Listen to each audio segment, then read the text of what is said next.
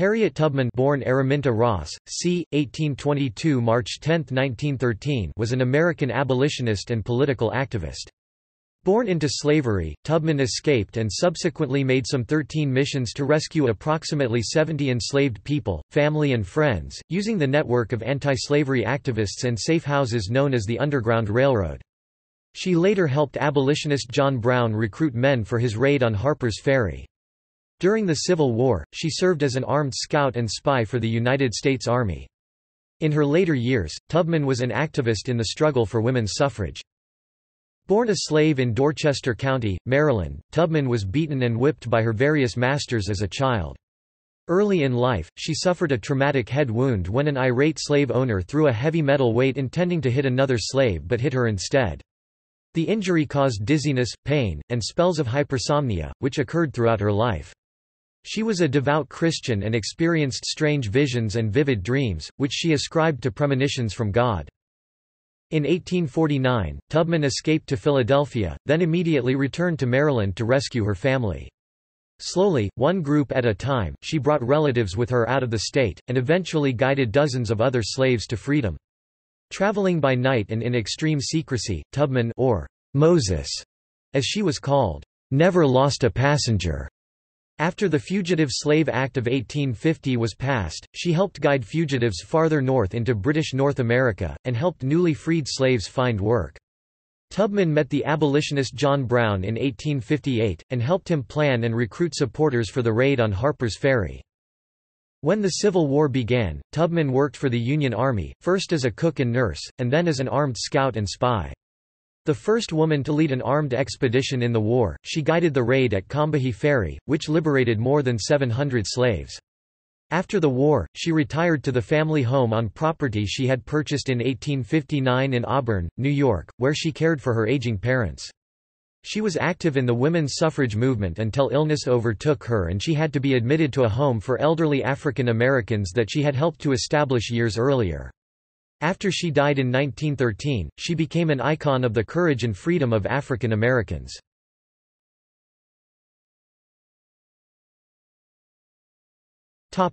Birth and family.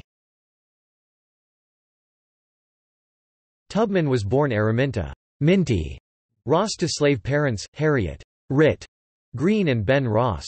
Rit was owned by Mary Pattison Brodess and later her son Edward. Ben was held by Anthony Thompson, who became Mary's second husband, and who ran a large plantation near Blackwater River in Madison, Maryland. As with many slaves in the United States, neither the exact year nor place of Araminta's birth is known, and historians differ as to the best estimate. Kate Larson records the year as 1822, based on a midwife payment and several other historical documents, including her runaway advertisement, while Jean Humes says, "The best current evidence suggests that Tubman was born in 1820, but it might have been a year or two later." Catherine Clinton notes that Tubman reported the year of her birth as 1825, while her death certificate lists 1815 and her gravestone lists 1820. In her Civil War widow's pension records, Tubman claimed she was born in 1820, 1822, and 1825, an indication, perhaps, that she herself had only a general idea of when she was born. Modesty, Tubman's maternal grandmother, arrived in the United States on a slave ship from Africa. No information is available about her other ancestors. As a child, Tubman was told that she seemed like an Ashanti person because of her character traits, though no evidence exists to confirm this lineage. Her mother Rit, who may have had a white father, was a cook for the Brodess family. Her father Ben was a skilled woodsman who managed the timber work on Thompson's plantation. They married around 1808 and, according to court records, they had 9 children together: Lina, Mariah Ritty, Soph, Robert, Minty, Harriet, Ben, Rachel, Henry, and Moses. Rit struggled to keep her family together as slavery threatened to tear it apart. Edward Brodess sold 3 of her daughters, Lina, Mariah Ritty, and Soph, separating them from the family forever. When a trader from Georgia approached Brodess about buying Aritti's youngest son, Moses, she hid him for a month, aided by other slaves and free blacks in the community. At one point she confronted her owner about the sale. Finally, Brodess and the Georgia man came toward the slave quarters to seize the child, where Rit told them, "You are after my son, but the first man that comes into my house, I will split his head open." Brodess backed away and abandoned the sale. Tubman's biographers agree that stories told about this event within the family influenced her belief in the possibilities of resistance.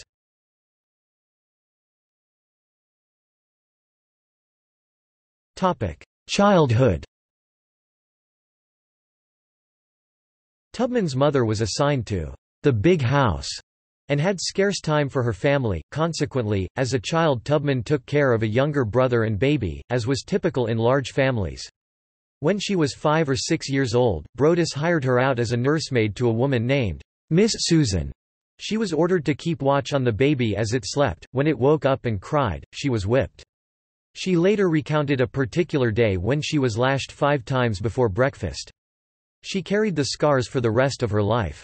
She found ways to resist, running away for 5 days, wearing layers of clothing as protection against beatings, and fighting back. As a child, Tubman also worked at the home of a planter named James Cook. She had to check the muskrat traps in nearby marshes, even after contracting measles.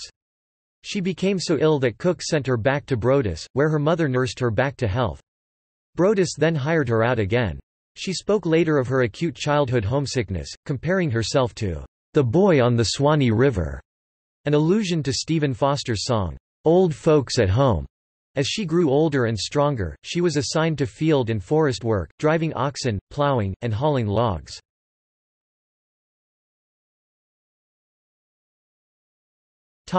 Religion. As an illiterate child, she had been told Bible stories by her mother.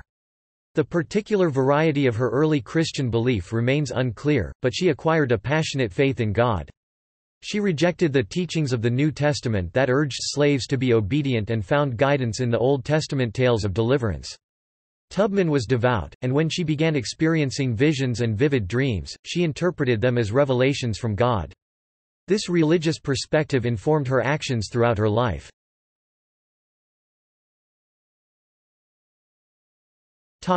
Head injury.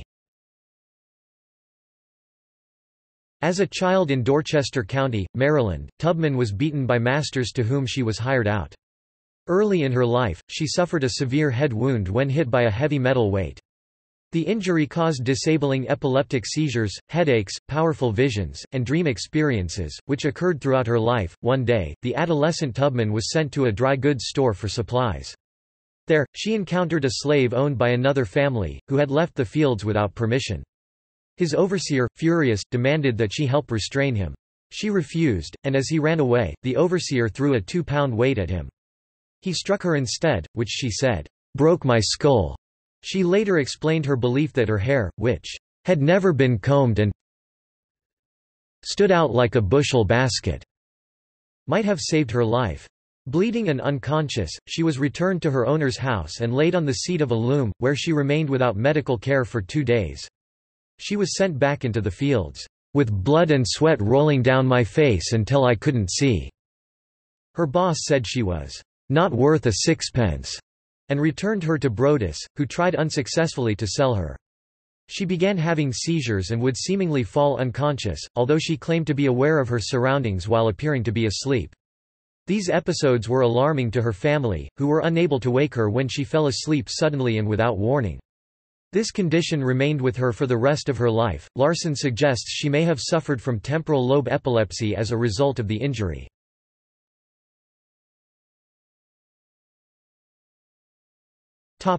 Family and marriage. By 1840, Tubman's father, Ben, was manumitted from slavery at the age of 45, as stipulated in a former owner's will, though his actual age was closer to 55. He continued working as a timber estimator and foreman for the Thompson family, who had held him as a slave. Several years later, Tubman contacted a white attorney and paid him $5 to investigate her mother's legal status. The lawyer discovered that a former owner had issued instructions that Rit, like her husband, would be manumitted at the age of 45. The record showed that a similar provision would apply to Arite's children, and that any children born after she reached 45 years of age were legally free, but the Pattison and Brodess families ignored this stipulation when they inherited the slaves. Challenging it legally was an impossible task for Tubman. Around 1844, she married a free black man named John Tubman. Although little is known about him or their time together, the union was complicated because of her slave status. The mother's status dictated that of children. Any children born to Harriet and John would be enslaved. Such blended marriages, free people of color marrying enslaved people, were not uncommon on the eastern shore of Maryland, where by this time, half the black population was free. Most African American families had both free and enslaved members. Larson suggests that they might have planned to buy Tubman's freedom. Tubman changed her name from Araminta to Harriet soon after her marriage, though the exact timing is unclear. Larson suggests this happened right after the wedding, and Clinton suggests that it coincided with Tubman's plans to escape from slavery. She adopted her mother's name, possibly as part of a religious conversion, or to honor another relative.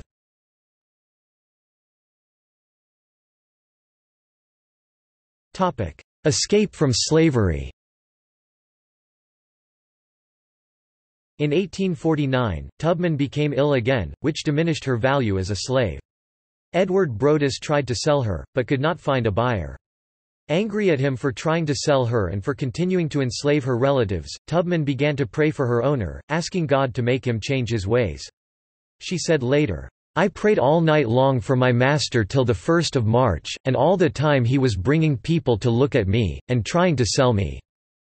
When it appeared as though a sale was being concluded, "I changed my prayer," she said. 1st of March I began to pray, "O Lord, if you ain't never going to change that man's heart, kill him, Lord, and take him out of the way."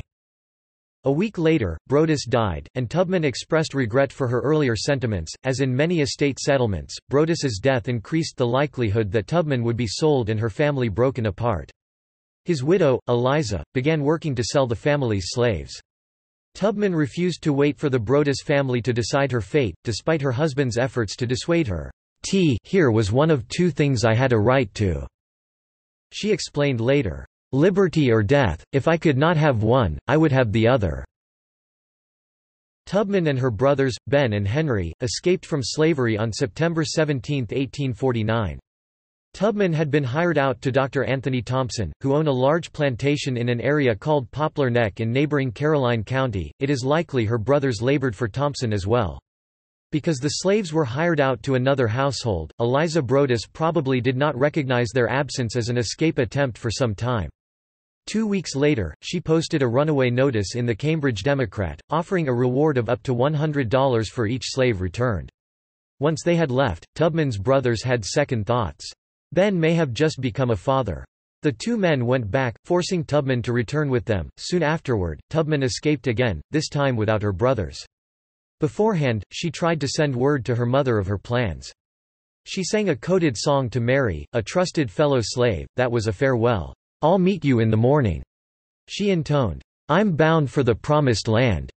While her exact route is unknown, Tubman made use of the network known as the Underground Railroad. This informal but well-organized system was composed of free and enslaved blacks, white abolitionists, and other activists. Most prominent among the latter in Maryland at the time were members of the Religious Society of Friends, often called Quakers. The Preston area near Poplar Neck in Caroline County contained a substantial Quaker community, and was probably an important first stop during Tubman's escape.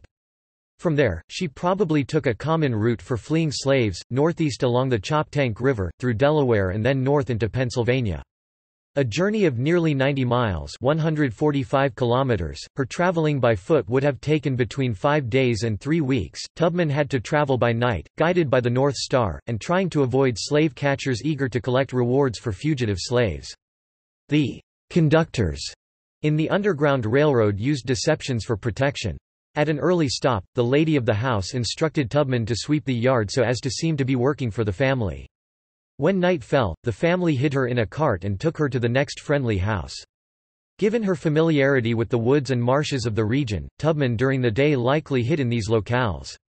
Tubman only later described her routes because other fugitive slaves used them.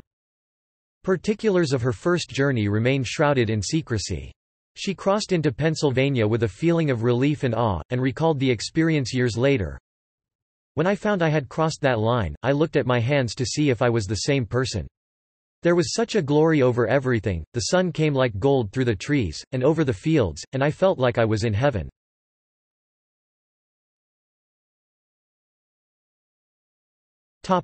Nicknamed Moses. In honor of her courageous efforts to rescue family and friends from slavery, abolitionist William Lloyd Garrison named her Moses, alluding to the prophet in the Book of Exodus who led the Hebrews to freedom from Egypt. Though nicknamed Moses, Tubman's daring missions to Maryland remained virtually unknown, and her identity was a carefully guarded secret. She did sing a version of "Go Down Moses" to signal to her refugees along the path to freedom. She changed the tempo to indicate that it was either safe or too dangerous to proceed. Like other Underground Railroad conductors, Tubman used various methods of communication specific to her own needs. Contrary to current popular belief, there were no common codes used by conductors. In the North, however, the song, "Go Down Moses," was openly sung by black regiments during the Civil War. After the war, various black-faced minstrels included the song in their acts which helped popularize it. During the 20th century, people of all races sang it as a spiritual to pay tribute to Tubman or to various struggles for freedom. After reaching Philadelphia, Tubman thought of her family. "I was a stranger in a strange land," she said later. My father, my mother, my brothers, and sisters, and friends were in Maryland. But I was free, and they should be free." She worked odd jobs and saved money. The U.S. Congress meanwhile passed the Fugitive Slave Law of 1850, which heavily punished abetting escape and forced law enforcement officials—even in states that had outlawed slavery—to assist in their capture. The law increased risks for escaped slaves, more of whom therefore sought refuge in southern Ontario, then part of the United Province of Canada, which, as part of the British Empire, had abolished slavery. Racial tensions were also increasing in Philadelphia as waves of poor Irish immigrants competed with free blacks for work. In December 1850, Tubman was warned that her niece Keziah and her 2 children, 6-year-old James Alfred, and baby Araminta, soon would be sold in Cambridge. Tubman went to Baltimore, where her brother-in-law Tom Tubman hid her until the sale. Keziah's husband, a free black man named John Bowley, made the winning bid for his wife. Then, while the auctioneer stepped away to have lunch, John, Keziah and their children escaped to a nearby safe house.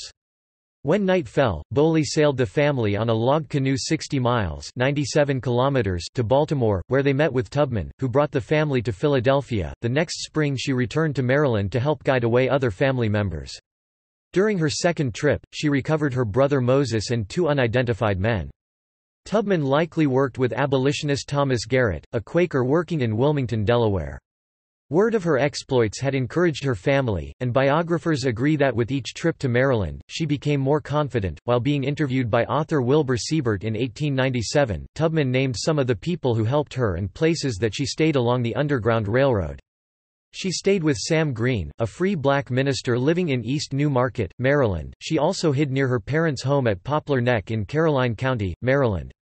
She would travel from there northeast to Sandtown and Willow Grove, Delaware, and to the Camden area where free black agents, William and Nat Brinkley and Abraham Gibbs, guided her north past Dover, Smyrna, and Blackbird, where other agents would take her across the Chesapeake and Delaware Canal to New Castle and Wilmington. In Wilmington, Quaker Thomas Garrett would secure transportation to William Still's office or the homes of other Underground Railroad operators in the greater Philadelphia area. Still, a famous black agent, is credited with aiding hundreds of freedom seekers escape to safer places farther north in New York, New England, and present-day southern Ontario. In the fall of 1851, Tubman returned to Dorchester County for the first time since her escape, this time to find her husband, John. She once again saved money from various jobs, purchased a suit for him, and made her way south. John, meanwhile, had married another woman named Caroline. Tubman sent word that he should join her, but he insisted that he was happy where he was. Tubman at first prepared to storm their house and make a scene, but then decided he was not worth the trouble. Suppressing her anger, she found some slaves who wanted to escape and led them to Philadelphia. John and Caroline raised a family together, until he was killed 16 years later in a roadside argument with a white man named Robert Vincent.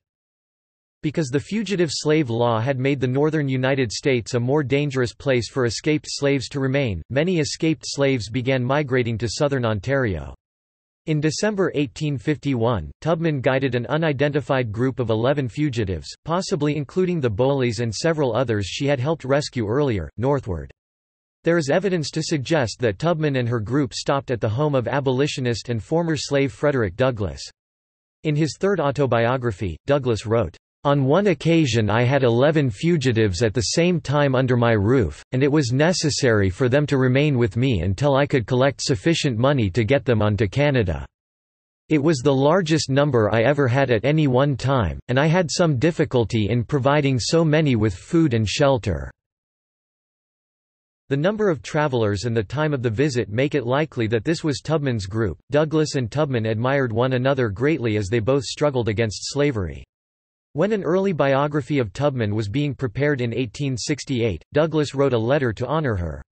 It read in part, "You ask for what you do not need when you call upon me for a word of commendation. I need such words from you far more than you can need them from me, especially where your superior labors and devotion to the cause of the lately enslaved of our land are known as I know them. The difference between us is very marked. Most that I have done and suffered in the service of our cause has been in public, and I have received much encouragement at every step of the way. You, on the other hand, have labored in a private way. I have wrought in the day, you in the night. The midnight sky and the silent stars have been the witnesses of your devotion to freedom and of your heroism. Excepting John Brown, of sacred memory, I know of no one who has willingly encountered more perils and hardships to serve our enslaved people than you have."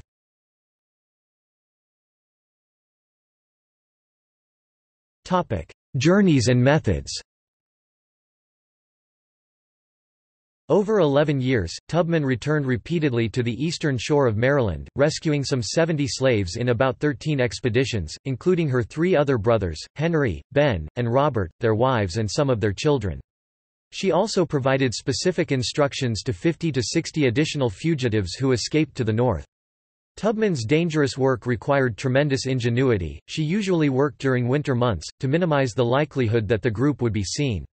One admirer of Tubman said, "She always came in the winter, when the nights are long and dark, and people who have homes stay in them."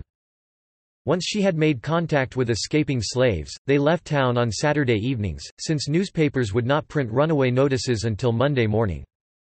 Her journeys into the land of slavery put her at tremendous risk, and she used a variety of subterfuges to avoid detection. Tubman once disguised herself with a bonnet and carried 2 live chickens to give the appearance of running errands. Suddenly finding herself walking toward a former owner in Dorchester County, she yanked the strings holding the birds' legs, and their agitation allowed her to avoid eye contact. Later she recognized a fellow train passenger as another former master. She snatched a nearby newspaper and pretended to read. Since Tubman was known to be illiterate, the man ignored her. Tubman's religious faith was another important resource as she ventured repeatedly into Maryland. The visions from her childhood head injury continued, and she saw them as divine premonitions. She spoke of consulting with God and trusted that he would keep her safe. Thomas Garrett once said of her, "I never met with any person of any color who had more confidence in the voice of God, as spoken direct to her soul." Her faith in the divine also provided immediate assistance. She used spirituals as coded messages, warning fellow travelers of danger or to signal a clear path. Tubman also carried a revolver, and was not afraid to use it. The gun afforded some protection from the ever-present slave catchers and their dogs. However, she also purportedly threatened to shoot any escaped slave who tried to turn back on the journey, since that would threaten the safety of the remaining group. Tubman told the tale of one man who insisted he was going to go back to the plantation when morale got low among a group of fugitive slaves. She pointed the gun at his head and said, "You go on or die." Several days later, he was with the group as they entered the United Province of Canada. Slaveholders in the region, meanwhile, never knew that Minty, the petite, 5-foot-tall, disabled slave who had run away years before and never come back, was behind so many slave escapes in their community. By the late 1850s, they began to suspect a northern white abolitionist was secretly enticing their slaves away. They considered that John Brown himself had come to the eastern shore to lure slaves away before his ill-fated raid on Harpers Ferry in October 1859. While a popular legend persists about a reward of $40,000 for Tubman's capture, this is a manufactured figure. In 1868, in an effort to drum up support for Tubman's claim for a Civil War military pension, a former abolitionist named Sally Hawley wrote an article claiming $40,000 was not too great a reward for Maryland's slaveholders to offer for her. Such a high reward would have garnered national attention, especially at a time when a small farm could be purchased for a mere $400.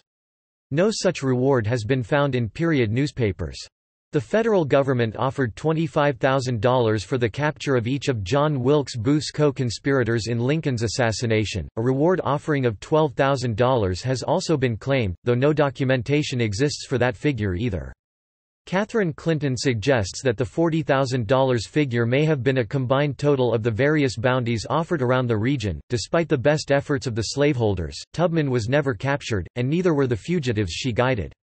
Years later, she told an audience, "I was conductor of the Underground Railroad for 8 years, and I can say what most conductors can't say, I never ran my train off the track and I never lost a passenger." One of her last missions into Maryland was to retrieve her aging parents. Her father, Ben, had purchased Rit, her mother, in 1855 from Eliza Brodess for $20. But even when they were both free, the area became hostile to their presence. 2 years later, Tubman received word that her father had harbored a group of 8 escaped slaves, and was at risk of arrest. She traveled to the eastern shore and led them north to St. Catharines, Ontario, where a community of former slaves, including Tubman's brothers, other relatives, and many friends, had gathered.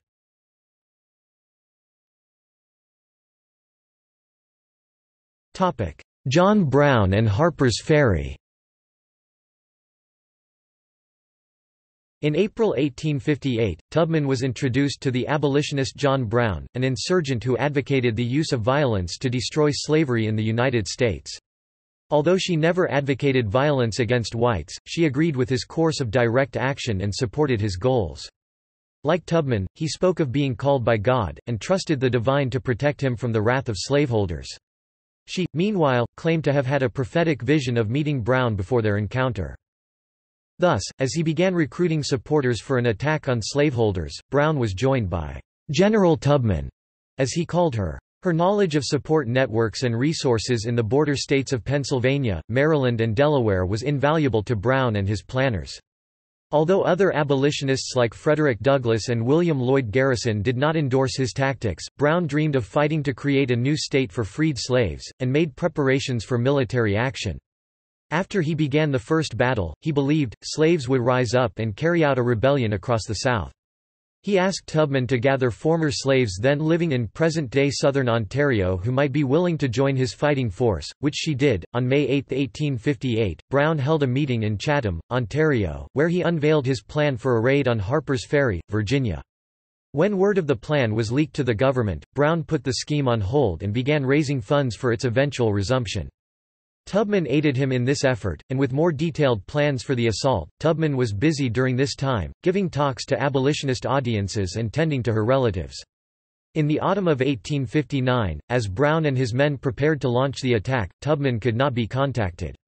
When the raid on Harper's Ferry took place on October 16, Tubman was not present.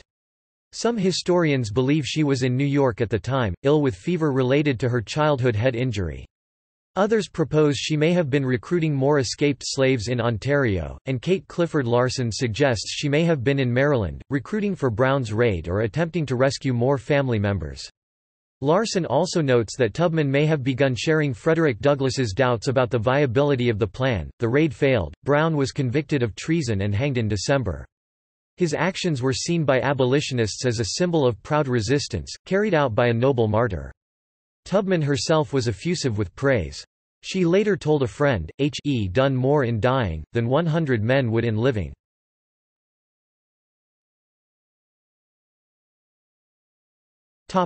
Auburn and Margaret.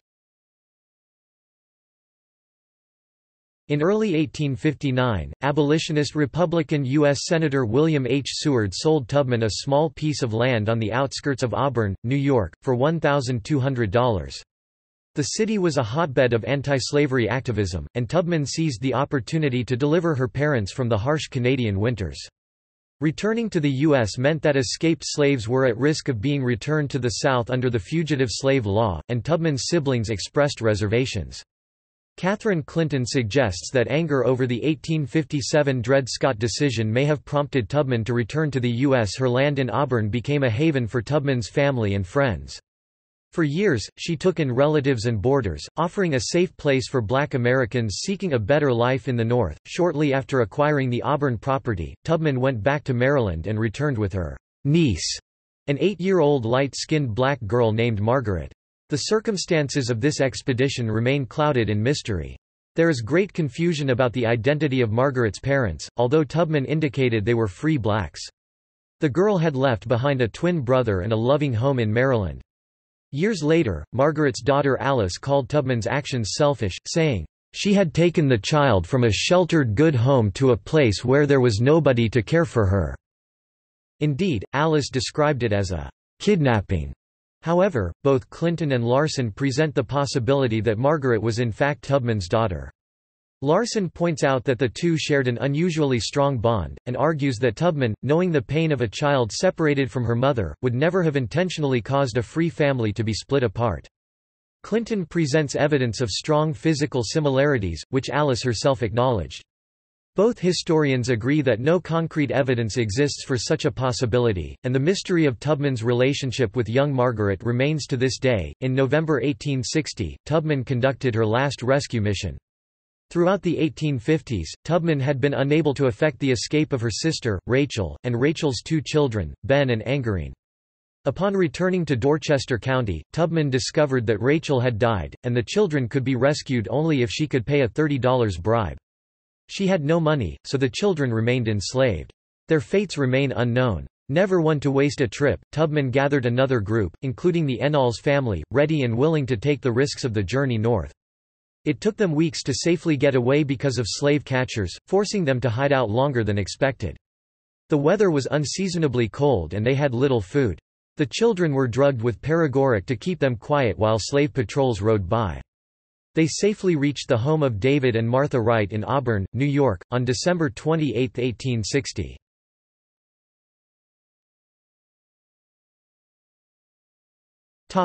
American Civil War. When the American Civil War broke out in 1861, Tubman saw a Union victory as a key step toward the abolition of slavery. General Benjamin Butler, for instance, aided escaped slaves flooding into Fort Monroe. Butler had declared these fugitives to be contraband, property seized by Northern forces, and put them to work, initially without pay, in the fort.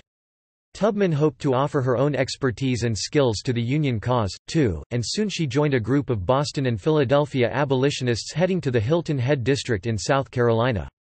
She became a fixture in the camps, particularly in Port Royal, South Carolina, assisting fugitives. Tubman met with General David Hunter, a strong supporter of abolition.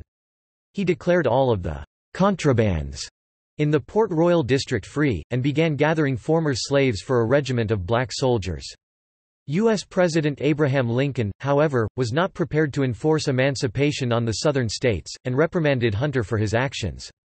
Tubman condemned Lincoln's response and his general unwillingness to consider ending slavery in the U.S., for both moral and practical reasons. "God won't let Master Lincoln beat the South till he does the right thing," she said. "Master Lincoln, he's a great man, and I am a poor Negro, but the Negro can tell Master Lincoln how to save the money and the young men. He can do it by setting the Negro free. Suppose that was an awful big snake down there, on the floor. He bite you. Folks all scared, because you die. You send for a doctor to cut the bite, but the snake, he rolled up there, and while the doctor doing it, he bite you again. The doctor dug out that bite, but while the doctor doing it, the snake, he spring up and bite you again, so he keep doing it, till you kill him. That's what Master Lincoln ought to know." Tubman served as a nurse in Port Royal, preparing remedies from local plants and aiding soldiers suffering from dysentery. She rendered assistance to men with smallpox. That she did not contract the disease herself started more rumors that she was blessed by God. At first, she received government rations for her work, but newly freed blacks thought she was getting special treatment. To ease the tension, she gave up her right to these supplies and made money selling pies and root beer, which she made in the evenings.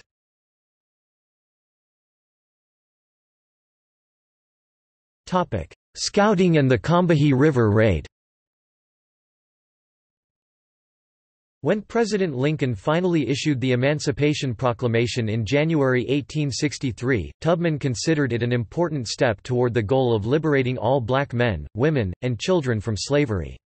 She renewed her support for a defeat of the Confederacy, and before long she was leading a band of scouts through the land around Port Royal. The marshes and rivers in South Carolina were similar to those of the eastern shore of Maryland, thus her knowledge of covert travel and subterfuge among potential enemies were put to good use.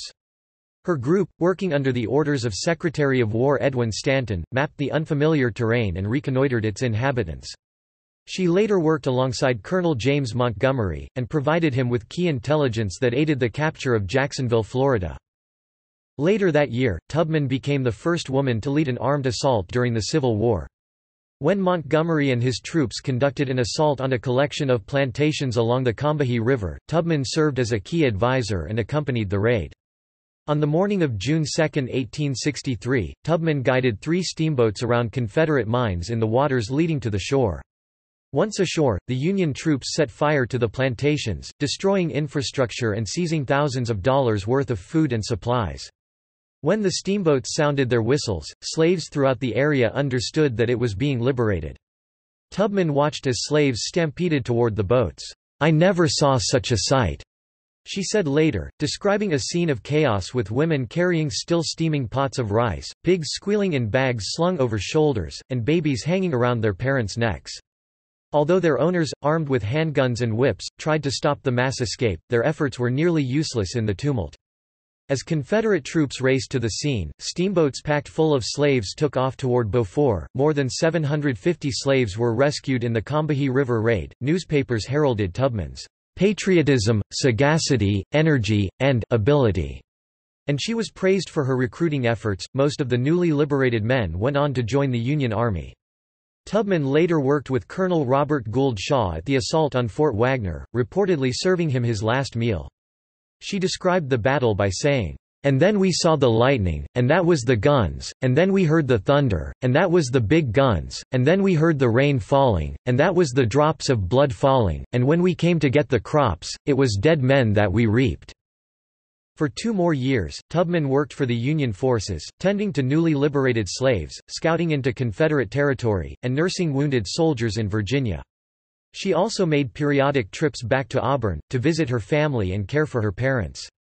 The Confederacy surrendered in April 1865. After donating several more months of service, Tubman headed home to Auburn, New York. During a train ride to New York, the conductor told her to move into the smoking car.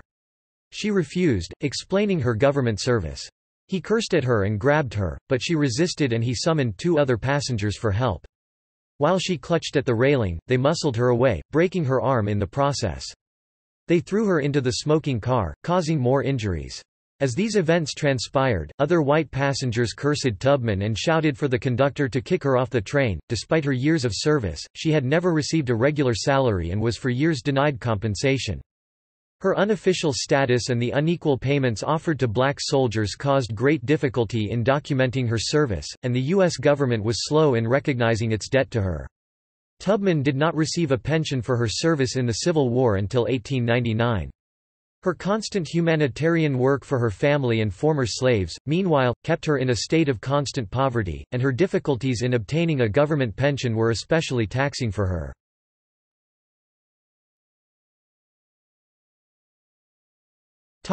Later life.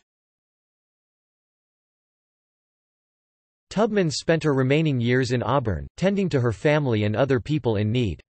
She worked various jobs to support her elderly parents, and took in boarders to help pay the bills. One of the people Tubman took in was a 5-foot, 11-inch tall farmer born in North Carolina named Nelson Charles Davis.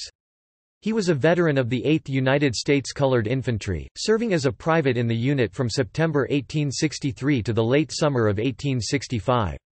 He began working in Auburn as a bricklayer, and they soon fell in love.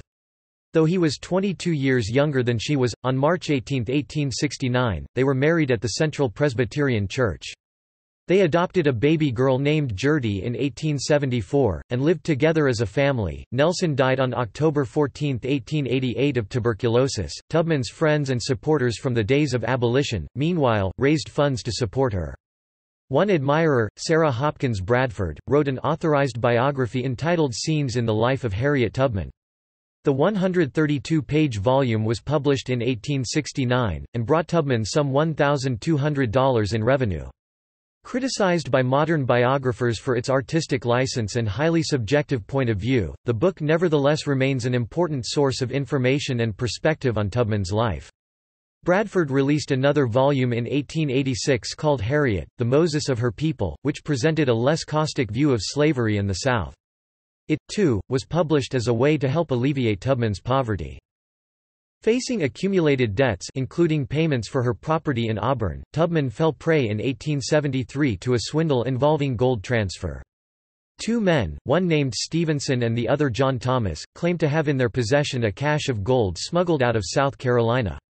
They offered this treasure, worth about $5,000, they claimed, for $2,000 in cash.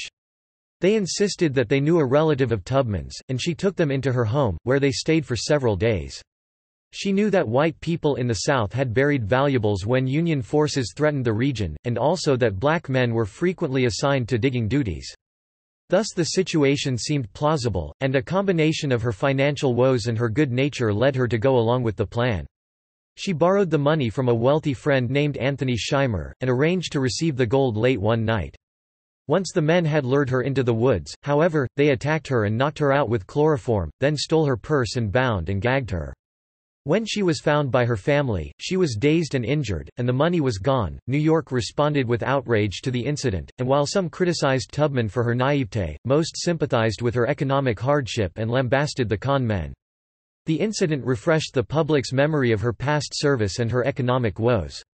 Representatives Clinton D. McDougal of New York and Jerry W. Hazelton of Wisconsin introduced a bill H.R. 2711-3786 providing that Tubman be paid the sum of $2,000 for services rendered by her to the Union Army as scout, nurse, and spy. It was defeated. In 1898, Tubman petitioned the Congress for benefits for her own service in the Civil War, outlining her responsibilities during the war. As she was still receiving the pension of her deceased husband, Nelson Davis, payments of which had begun in 1895 after it was originally denied.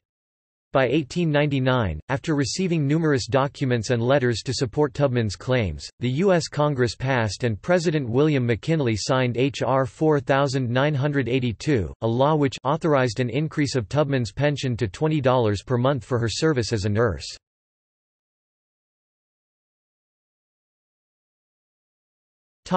Suffragist activism.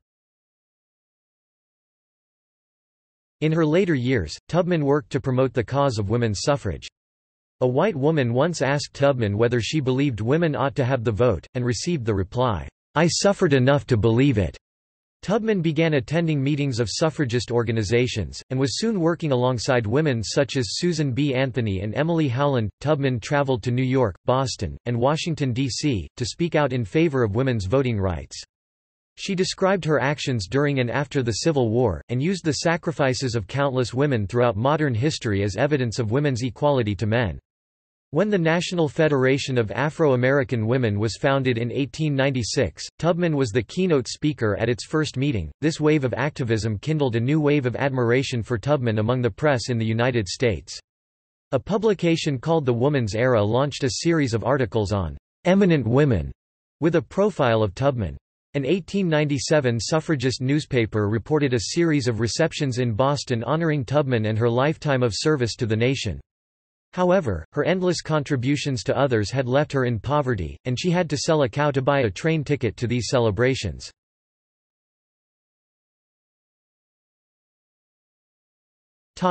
AME Zion Church, illness, and death. At the turn of the 20th century, Tubman became heavily involved with the African Methodist Episcopal Zion Church in Auburn. In 1903, she donated a parcel of real estate she owned to the church, under the instruction that it be made into a home for aged and indigent colored people. The home did not open for another 5 years, and Tubman was dismayed when the church ordered residents to pay a $100 entrance fee. She said, "Hey, make a rule that nobody should come in without they have $100. Now I wanted to make a rule that nobody should come in unless they didn't have no money at all." She was frustrated by the new rule but was the guest of honor nonetheless when the Harriet Tubman Home for the Aged celebrated its opening on June 23, 1908. As Tubman aged, the seizures, headaches, and suffering from her childhood head trauma continued to plague her. At some point in the late 1890s, she underwent brain surgery at Boston's Massachusetts General Hospital. Unable to sleep because of pains and buzzing in her head, she asked a doctor if he could operate. He agreed and, in her words, "sawed open my skull, and raised it up, and now it feels more comfortable." She had received no anesthesia for the procedure and reportedly chose instead to bite down on a bullet, as she had seen Civil War soldiers do when their limbs were amputated. By 1911, her body was so frail that she had to be admitted into the rest home named in her honor. A New York newspaper described her as ill and penniless, prompting supporters to offer a new round of donations. Surrounded by friends and family members, Harriet Tubman died of pneumonia in 1913. Just before she died, she told those in the room, "I go to prepare a place for you." When she died, Tubman was buried with semi-military honors at Fort Hill Cemetery in Auburn.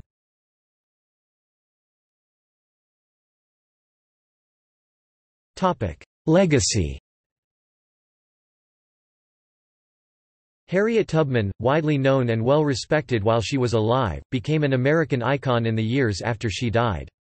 A survey at the end of the 20th century named her as one of the most famous civilians in American history before the Civil War, third only to Betsy Ross and Paul Revere. She inspired generations of African Americans struggling for equality and civil rights. She was praised by leaders across the political spectrum. When she died, Tubman was buried with semi-military honors at Fort Hill Cemetery in Auburn. The city commemorated her life with a plaque on the courthouse. Although it showed pride for her many achievements, its use of dialect, "I never run my train off de track," apparently chosen for its authenticity, has been criticized for undermining her stature as an American patriot and dedicated humanitarian. Still, the dedication ceremony was a powerful tribute to her memory, and Booker T. Washington delivered the keynote address. The Harriet Tubman home was abandoned after 1920, but was later renovated by the AME Zion Church. Today, it welcomes visitors as a museum and education center. Tubman was celebrated in many other ways throughout the nation in the 20th century. Dozens of schools were named in her honor, and both the Harriet Tubman Home in Auburn and the Harriet Tubman Museum in Cambridge serve as monuments to her life. In 1937, the gravestone for Harriet Tubman Davis was erected by the Empire State Federation of Women's Clubs. It was listed on the National Register of Historic Places in 1999. In 1944, the United States Maritime Commission launched the SS Harriet Tubman, its first Liberty ship ever named for a black woman. In 1973, Tubman was inducted into the National Women's Hall of Fame. In 1978, the United States Postal Service issued a stamp in honor of Tubman which made her the first African American woman to be honored on a U.S. postage stamp. In March 2013, President Barack Obama signed a proclamation creating Harriet Tubman Underground Railroad National Monument on the Eastern Shore. In 1985, Tubman was posthumously inducted into the Maryland Women's Hall of Fame. Tubman is commemorated together with Elizabeth Cady Stanton, Amelia Bloomer, and Sojourner Truth in the Calendar of Saints of the Episcopal Church on July 20. The Calendar of Saints of the Evangelical Lutheran Church in America remembers Tubman and Sojourner Truth on March 10. In 1999, the Canadian government designated the Salem Chapel, British Methodist Episcopal Church in St. Catharines a National Historic Site because of its association with Tubman. In the same year, the city of Boston, Massachusetts, erected a statue to Tubman. It was the first memorial to a woman on city-owned land. In 2002, scholar Malefi Keet Asante included Harriet Tubman on his list of the 100 greatest African Americans. In 2008, Towson University named a new residence hall after Tubman. A statue of Tubman was unveiled in Manhattan in 2008, and another on the campus of Salisbury University in 2009. In 2014, the asteroid 241528 Tubman was named after Harriet Tubman. There have been several operas based on Tubman's life, including Thea Musgrave's Harriet, The Woman Called Moses, which premiered in 1985. A biographical film based on Tubman's life is in production. The film, Harriet, stars Cynthia Erivo in the title role. A section of the Wyman Park Dell in Baltimore, Maryland was renamed Harriet Tubman Grove in March 2018. The grove was previously the site of two statues of Confederate generals Robert E. Lee and Thomas J. Stonewall Jackson, both of which were among four statues removed from the park by the Baltimore City Council in August 2017.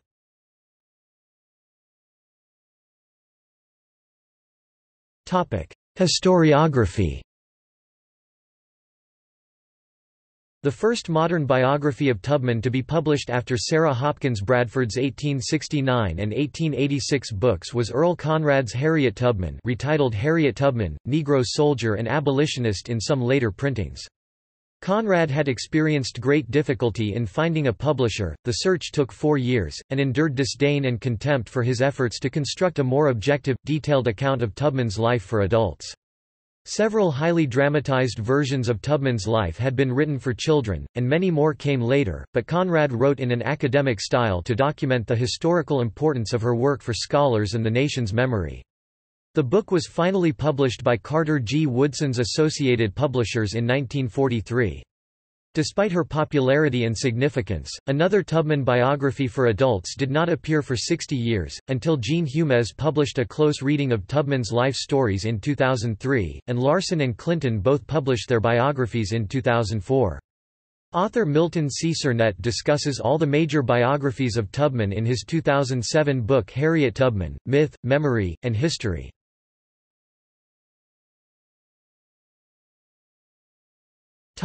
National Historic Site and Person. In southern Ontario, the Salem Chapel AME Church was designated a National Historic Site in 1999, on the recommendation of the Historic Sites and Monuments Board of Canada. The chapel, in St. Catharines, Ontario, was a focus of Harriet Tubman's years in the city, when she lived nearby, in what was a major terminus of the Underground Railroad and centre of abolitionist work. In Tubman's time, the chapel was known as Bethel Chapel, and was initially part of the African Methodist Episcopal AME Church. Prior to a change in 1856, Tubman, herself, was designated a National Historic Person after the Historic Sites and Monuments Board recommended it, in 2005. Several historical markers—2 federal, 1 provincial, and 1 civic—surround the active chapel, as well as a bust of Tubman.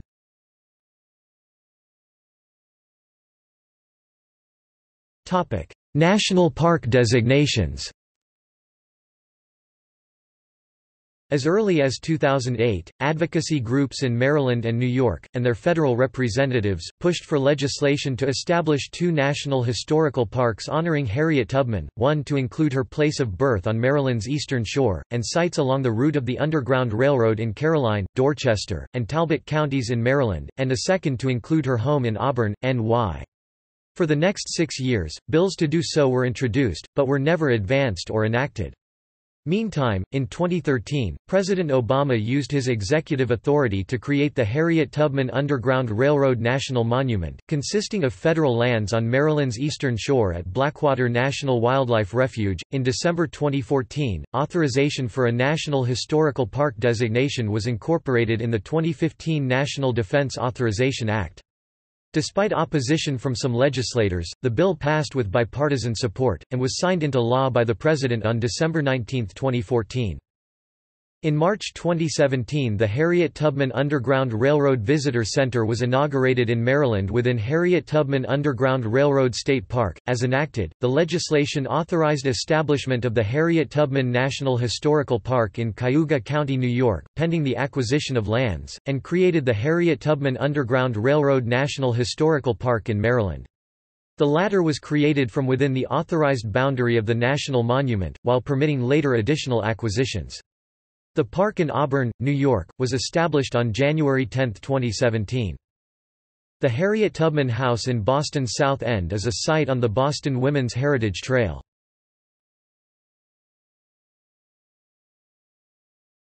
$20 bill. On April 20, 2016, then U.S. Treasury Secretary Jack Lew announced plans to add Tubman to the front of the $20 bill, moving President Andrew Jackson to the rear of the bill. Liu instructed the Bureau of Engraving and Printing to expedite the redesign process, and the new bill was expected to enter circulation sometime after 2020. However, Stephen Mnuchin, the current U.S. Treasury Secretary, said that he will not commit to putting Tubman on the $20 bill, explaining, "People have been on the bills for a long period of time. This is something we'll consider. Right now we have a lot more important issues to focus on."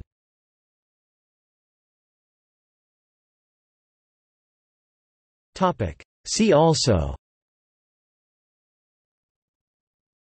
List of slaves, List of suffragists and suffragettes, Maryland Women's Hall of Fame, Richard Amos Ball.